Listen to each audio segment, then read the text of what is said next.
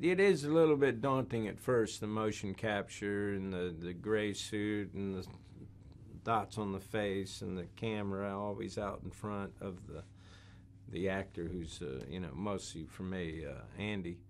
But eventually you just get used to it, you know. But at first it's like, I ain't used to this at all.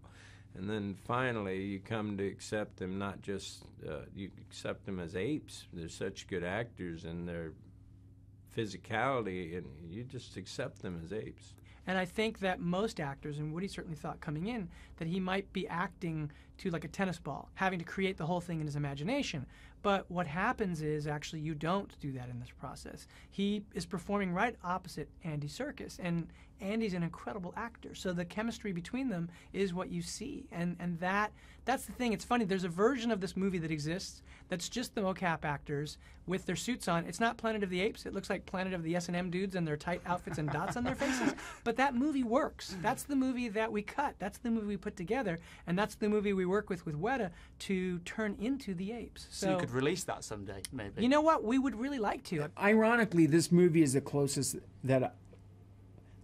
thing to theater that I've ever done. And yet I thought it would be completely opposite. It would be this technical thing that would be really daunting and impossible to do. And it was, in a sense, but it was about being real. And when I auditioned for the role, I didn't know that it was for a Planet of the Apes movie. So when I booked it... What did you think it was for? They didn't tell us. Isn't that crazy? Yeah, that is crazy. So what did you have to do? I just knew that it was for a Fox movie, so I had to do like certain facial expressions and stuff like that. So when I found out that I got it, I was super, super excited. Can you give us some of the facial expressions you had to do? Sure, okay. That was like the main one. That was good. Hysterical. I'd cast you in my movie with that. That's hard to do. You know, Jane Goodall saw the movie, and she really connected to it. It was really cool.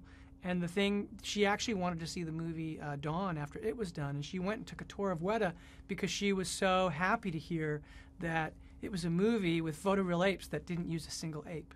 And obviously you don't want to use animals and put them through the cruelty of that experience. So we actually don't use animals, but it sure seems like we do. Hi. Oh my God! Sorry! Hey! Zane's got a great voice. I'll just leave it at that. I've wanted to meet you. We haven't met each other yet. Got some lipstick on your teeth.